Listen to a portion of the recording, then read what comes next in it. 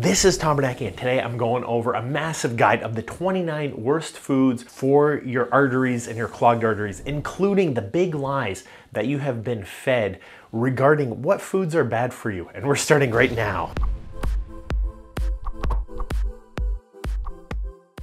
I am very inspired. I read a great book. It's called The Lies My Doctor Tells Me by Dr. Ken Berry. I'm sure a lot of you guys already watch his YouTube channel. I linked that book below. It's all the problems about how doctors are not necessarily taught a lot about diet and how the food industry essentially funds all these studies. In a cruel twist, artery disease is now present in 50% of people over 40 years old.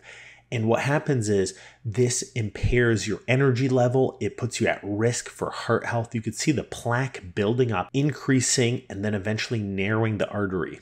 And heart disease is now the #1 killer in the United States and probably around the world because your arteries get clogged. But we have guys. We work with great vascular surgeons. We work with the best diabetic specialists because diabetes and artery disease is very related. It's important to take care of your diabetes with this guide too. Pre-diabetes and diabetes now are present in 1/3 of people around the Western world. China is actually #1. They have a massive percentage of people with diabetes. 40% of people in China are pre-diabetic or diabetic. That means massive numbers. That's not a small country. India has 17% adult diabetes. It's said to be 135 million people in India by 2045. Those are insane numbers. A blood clot's a little bit different than atherosclerosis. A blood clot is when you actually form like a clump of platelet cells that plug the artery. If you have a red swollen calf or thigh, or if you have difficulty breathing, make sure you call your doctor immediately and get checked out.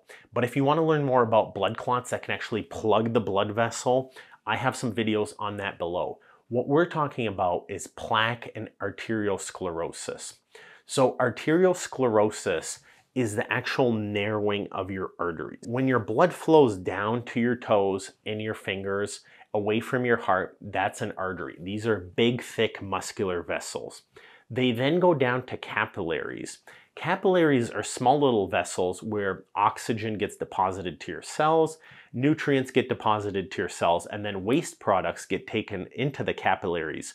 So capillaries are very thin, very small. But then as they start to get together, veins develop, and veins actually come back to your heart.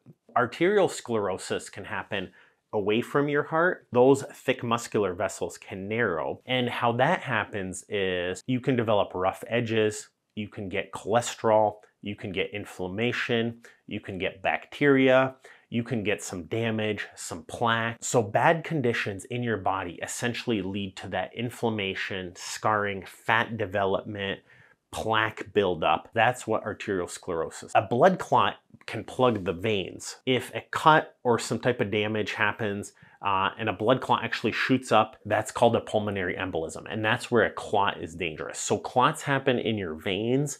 Arteriosclerosis happens on the way down to your feet. What can happen from arteriosclerosis?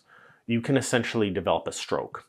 You can essentially get coronary artery disease. You can get chronic kidney disease. You can get peripheral arterial disease, which is cold hands, cold feet. So this is what we're trying to prevent. This is why these 7 things are so important. And a plaque is made of cholesterol, fatty substances, calcium, fibrin, white blood cells. And another thing to remember is arteriosclerosis is related to low density lipoproteins and high density lipoproteins. LDL and HDL are like shuttles that essentially carry cholesterol through your body. LDL is bad. That's a lot of buildup of bad cholesterol that can narrow your arteries. And HDL is good. You want HDL. Those are essentially shuttles that pick up loose cholesterol and take it out of your body. And I'll go over specifics later, but the HDL can actually pick up cholesterol from around the arteries and get bigger. And then that HDL molecule returns the cholesterol to the liver and takes it out of your arteries. So it is possible to reverse it to a degree. So the #1 thing that you can do to improve your arteriosclerosis is seeing a doctor like me and vascular surgeons that we work with. If there's concern in the office, we would actually check the pulses. So for your posterior tibial artery, your anterior tibial artery, and the idea is we check for the strength of the pulses. So if it's a bounding pulse, it's probably normal. If it's hardly beating at all, then it's probably some blockage. And how quickly do your toes refill? We can check that with a computer and monitor it. And the trick with this is if you reach certain values, we can run more advanced tests to try and see exactly where that blockage is. And this is a test called an arterial Doppler. We compare how strong your pulses are in your feet compared to the rest of your body. That might then let us take some toe pressures to see, hey, is there very little blood flow coming down? We could take arterial Dopplers to find out where those blockages potentially are and see that on waveform. And that could then help plan procedures, such as taking a 3D angiogram. So essentially, this is dye that's injected into your vessels, and you can see where the blockages actually take place. This would help both us and the vascular surgeon coordinate which arteries are blocked, which ones are narrowed, and where do we need more blood flow. So for example, this is a foot. You could see that this particular patient can have some narrowed vessels as you come down to the feet. This could cause cold toes and lead to the pain and ulcers that they're having. Veins are different than arteries. If you have varicose veins or spider veins, I have that linked below, so check out those free videos below. A bypass procedure or an angioplasty. So this seems like a good idea, but an angioplasty, that's essentially like a roto-rooter. Colleagues of mine called vascular surgeons make a small little poke in your thigh or up in your body if it's other spots, but they go down with a wire, and on that tip of the wire is a balloon that expands and opens the artery, and then they can choose to place a stent. They use dye to see where it's narrowed, and then they balloon it open and then place a stent. The danger is you can't just balloon everything open because it could rip the artery and then you're bleeding. That's called a hemorrhage. So you don't want to do that. So what happens is the excellent vascular surgeons I work with, they essentially work their way down, and I've gone to lots of surgeries with them, and they essentially expand that artery and place a stent if it's closing back down again. Now, this is a pretty quick in and out surgery. Generally, they do this in less than like 24, 48 hours, and you're out of that hospital. So these things are amazing. They basically go into the artery, they're smooth, they can flex, they can bend. The problem is blood clots can build on top of these because they're not your natural blood vessel. But the problem is this is a foreign substance. It can last 6 months to like 2 years on average, but then clots start to develop and it can collapse and plug. If the vessel is completely blocked, and this happens where a full blockage develops, they actually have to cut that artery before and after and create a new vessel that goes around. That's called a bypass.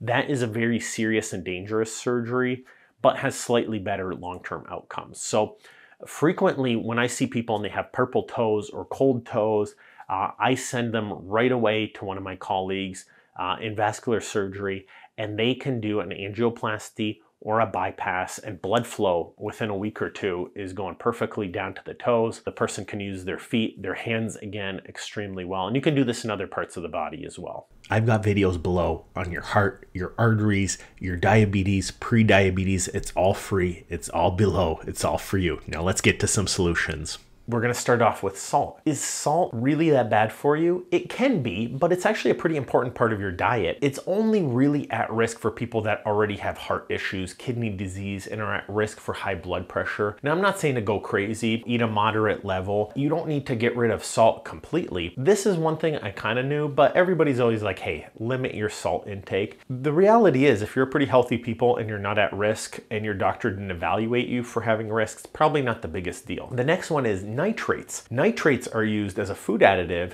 to stop bacteria from growing on food. So this is like hot dogs, things like that. But the difference is these are already processed foods.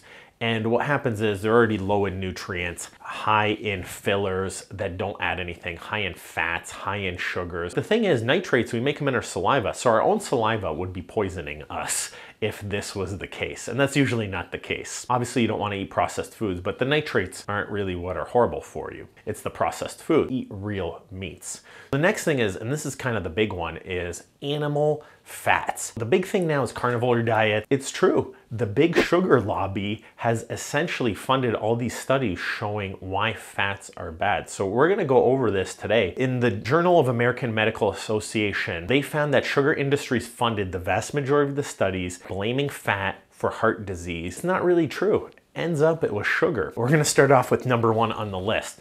Reduced fat salad dressings. Reduced fat salad dressings is actually high sugar salad dressings, so it's even worse. Like realistically, it can ruin the healthiness of the salad. Number two, fat-free packaged snacks. You know what fat-free means? It means high sugar. It doesn't mean it's 0 calorie. It means there's no real nutrients in fat-free snack, but it does mean that it's still high calories, more likely to make you a diabetic. Fat-free peanut butter, same kind of thing. Fat-free means high sugar. So look at the back of that peanut butter jar and those condiment jars and check how much sugar. It's probably all sugar, and this is what's horrible for you. Realistically, you want peanut butter with 2 ingredients, peanuts and salt. Cereals, if you're eating oatmeal or some granola, then you're probably in good shape. But 95% of cereals now have at least 8 to 9 spoons of sugar. Take a look at how much sugar is in a serving. It's insane. You're basically eating pure sugar and then pouring skim milk on it, which is also high in sugar and low in fat. You're not really feeling full. You're getting more of a craving, and it's bad. Number 5, milk. So skim milk, milk flavors, these are not regular milk that we grew up drinking. This is all the fat, which makes you full, is cut out, and you're getting a lot of sugar. This is no different than drinking like energy drinks or drinking sodas, except instead of the carbonation, you get a little bit of protein, which isn't a ton anyway. You're basically drinking sugary milk on top of sugary cereal. Studies now show that calcium isn't even good to supplement anymore. You don't need it in your diet. Watch this video to learn about the specifics and see what you should be taking instead. Fried food and meat. So the meat can be healthy. So I'm not bashing the meat here. It's the fried food. So the seed oils, specifically which it's cooked in. Seed oils have been shown to raise your omega-6 fatty acid levels and lower your omega-3. And they have done studies where high levels of omega-6 in a ratio of about 5:1 or more compared to omega-3, high 6, low 3 leads to inflammation, leads to arteriosclerosis. The more you're eating that, you're basically eating a small piece of meat in the middle with fried grease on top of that. The American Journal of Clinical Nutrition shows that that's really raises your risk for coronary artery disease, and the oils specifically. Here's another one too, butter. That's an animal fat. It's not that bad. A 2016 study found that there's very little link between butter consumption and heart disease. And there's a lot of great videos, like Dr. Stan Etberg. He eats like 100 portions in a week and does his blood tests before and after. Not a lot of bad results. Instead, margarine was pushed in the past, but now margarine recently is a villain because of all the additives and saturated fat and trans fat in there. Now it's thought that butter is better than margarine. Although with margarine now, they got rid of trans fats, so it's hard to say. This was 2 years ago where trans fats were banned. So it's hard to say. Maybe by the time you watch this, there's newer studies coming out. Number 7 is trans fats. So trans fats are like poison. They've been banned in 2020. It shouldn't really be in stuff anymore. So I'm not gonna dedicate too much time on this, but it's a huge thing because this is an evil food that industries were allowed to put in. Essentially now it's banned. So we'll give a little clap. Politicians, they came through and did good for you guys, and for me too, you know, because we don't want trans fat and this protects us. So thank you. But it used to be in 8 foods. It used to be in baked goods, cakes, cookies, pies, shortening, microwave popcorn, frozen pizzas, refrigerated doughs like biscuits, rolls, French fries, donuts, non-dairy coffee creamer, margarine. So you want to avoid all of those. Number 9 is French fries. Same kind of thing. Potato is probably the least healthy vegetable, and now you're cooking it in those bad seed oils, which raise your inflammation and your artery inflammation. This can lead to increased rates of type 2 diabetes and not really have you feeling full. 10 is potato chip. The New England Journal of Medicine actually states this is the single worst food in the American diet right now. 15 chips are 160 calories. You could eat a whole handful of nuts, which is about the same amount. That keeps you full, but you will not stop at a handful of chips. You will go through the whole bag because there's no fiber in there. You won't feel full. There's no nutrients in there. My big tip is if you can eat some nuts instead of potato chips, that's like the secret to losing weight for me. Number 11 is fruit smoothies. Fruit is good for you because it has nutrients and phytochemicals, but what juices are missing is the fiber. You will never feel full, and it's a more liquid sugar version, which raises your blood sugar, but doesn't give you the satisfaction of fullness. You could basically guzzle down the sugar of 20 fruits without the fiber to make you feel full. That's gonna lead to heart issues, inflammation, and diabetes. This is why fruit get bashed in the comments now sometimes, is because people eat too much juice, or drink too much juice, I should say, and they don't get enough fiber and they don't eat it in the proper amounts that we were designed to handle. But let me clarify, these are the types of low quality juices with the high glycemic index that I'm talking about. If you actually take good fruit in a blender and mix it up like this, studies do show that 100% real fruit blended does not correlate with bad diabetes. So just like eating good fruit, eating 100% fruit smoothies that are blended is actually good for you. So apologies to fruit. Number 12, fruit and sugar flavored yogurt. Yogurt like Greek yogurt is amazing for you. So Greek yogurt is great, especially no sugar added. But once you add sugar, like look at some of these doses, it's like 8 spoons of sugar in this. It's insane. That's not good for you. Granola, same kind of thing. Granola is safe, but when you add 6, 7, 8 spoons of sugar per serving, it's not really granola. It's sugar baked into it. That's gonna give you diabetes. This is why so many people in America have diabetes and are obese right now. 14, coffee drinks. I love coffee. If you drink black coffee, completely healthy for you. I could go over studies on that all day. Fancy coffee drinks, like some of these Frappuccinos at Starbucks are like 6, 7, 800,000 plus calories. A whole day of calories in one drink. That's insane. It's jam-packed full of sugar. It's like taking 8 pieces of bread, take 8 pieces of white bread and stuff them in your mouth. That's like a Frappuccino. I love Frappuccinos, but the reality is they're not that good for you. They're high sugar, loaded with bad creams, loaded with not the best fats. That leads to some issue. But number 16, black coffee, completely healthy. Don't use the fat-free creamers. Number 18, pastries and baked goods that are high in fat, sugar, and white flour. This is not the healthiest for you. Arteriosclerosis has been proven, skip that. Number 19, energy bars and granola bars. If you had like a pure peanut bar of real peanuts, that would be healthy for you, but it's not. It's a ton of sugar in there. It's basically a sugar transport bar that raises your risk of arteriosclerosis. 5 grams per sugar is kind of the cutoff. If you have less than that, but some of these have like 20 plus grams. Even though the nuts can give you some omega-3 fatty acids, why not just eat the actual nuts themselves? And that goes with candy bars. The Journal of American Medical Association found that these were one of the biggest criminals for heart health. You know, it's really the sugar in a lot of these chocolate bars that causes an issue. Number 21, here is another big lie. This was on a lot of lists that I saw, red meat. This is a hot debate. There was a great study recently in 2019 in the Annals of Internal Medicine that said it's okay to eat red meat. They basically found through a large meta-analysis looking at all the studies that red meat's actually not that bad for you. Where it is bad is if you're eating extreme amounts. This is kind of where people on the carnivore diet come in. They're taking stuff to the extreme. Meat is good for you, but eating just meat, why deprive yourself? Like, I understand because protein and fats make you feel full, and yes, they are good for you. What if 1 year, 2 years goes by? You're not getting a diverse diet, even though meats are good for you. So I love meat. The studies are now apologizing to meat, just like they're apologizing to butter. It's really processed meats that should get a bad rap. The studies have been contaminated by processed meats. Sausages, hot dogs, salami, ham, cured bacon.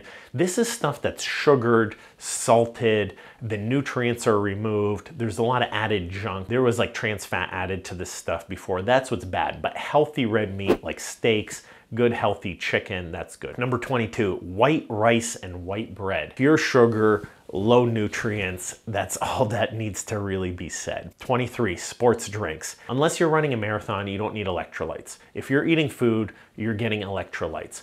What this does is add like 35 grams of sugar, which is multiple spoons of sugar in your drink. They're marketed as being healthy for you. They're not healthy for you. No one's gonna deny that except for the commercials. Energy drinks. So listen, the caffeine's good for you, but they also load it with sugar, lots of stuff that puts stress on your heart, and they're expensive too. You're paying like $5 per can for what should be like a quarter expensive coffee. 23, soda. The American College of Cardiology did a meta-analysis and found sugary drinks are one of the single most big causes of arteriosclerosis, huge risk of diabetes, arteriosclerosis, heart disease. The bottom line is sodas and sugary drinks are poison. 24 is diet soda. This one isn't as bad. If you're gonna drink soda or diet soda, go with diet soda. Studies show diet soda can mess up your GI tract bacteria, give you some gassiness. Number 2 is diet sodas essentially sweeten you. So they make you crave and eat more. And the studies show people essentially eat more afterwards. You know what? Go with some water if you can, especially if you're on a diet trying to get healthy. 25, pizza. Pizza these days is mostly bread. So especially cheaper pizzas, it's mostly bread. It's lots of seed oils. So you're getting that omega-6 and low omega-3s. And realistically, there's the occasional vegetable on it, but how much is it? It's hardly any. So then they mentioned seed oils. The omega-6 and omega-3, they're associated with inflammation. I go over a chart here on what kind of seed oils are good for you. This is a list of good fats. This is by Dr. Kate Shanahan. So her website's Dr. Kate, but she does a pretty good breakdown. This is a board certified physician who analyzed this. You got some good ones right here. You got your bad ones. I looked at like 10 to 20 different charts. All are by physicians or specialists or people certified to talk about this kind of stuff. The lists kind of flip-flop back and forth for different reasons. There's good fats, there's bad fats, stuff burns in heat. There's a lot of different reasons why you should and should not eat these oils. The best bet, in my opinion, is to avoid them altogether. 27, alcohol. People with especially nerve pain, joint pain, chronic pain, alcohol is related to inflammation. So studies show that men should not drink more than 2 to 3 drinks per day. So no more than 3, I would say, and 15 per week. The studies also show that women should not drink more than 2 drinks per day on average, and no more than 10 drinks per week. And I love to go to parties and enjoy myself socially, but that's a lot of drinks. You can definitely cut that down, especially if you have cold hands, cold feet, if you're feeling fatigued, if you're feeling lazy. Cut that alcohol down. It'll make a big, big difference. And health agencies do recommend cutting down on the alcohol. It can make a big difference in the inflammation in your arteries and help over time unclog your arteries. And I'm gonna include this as a bonus, smoking. If you're smoking, cut it out. Obviously a bad thing.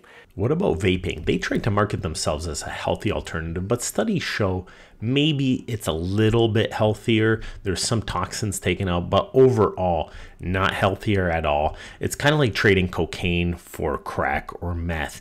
They're both horrible for you. Doesn't matter which one's better for you, so just stop both. Is marijuana bad for cardiovascular and vascular health? Well, you'd think it would be bad, but the studies don't actually really prove it. That being said, the delivery methods definitely can cause vascular disease and are generally not healthy. Marijuana does have a lot of benefits, but they're not thought to be cardiovascular in nature. So there's a lot of downside, probably not a lot of upside. Stress relief. People can seem like they work a stressful job. Really, what I'm talking about is emotional stress, family stress. If you need help, if you need to change your family life, you have to start doing that kind of stuff. I know this isn't an easy answer, but it's not just quit your job. It's really find time for yourself, find time to relax. That can mean a whole host of different things, but if you need help from community support, from family, reach out to those around you. not only will it make a big difference in mental health, but also it will help unclog your arteries over time. Get that stress level down. Stress is related to inflammation, and more inflammation means more LDL protein. That means more buildup, more plaque, more stress. The less stressed you are, the more HDL you have. Now, the good part is HDL can actually reverse time and remove that plaque from your arteries.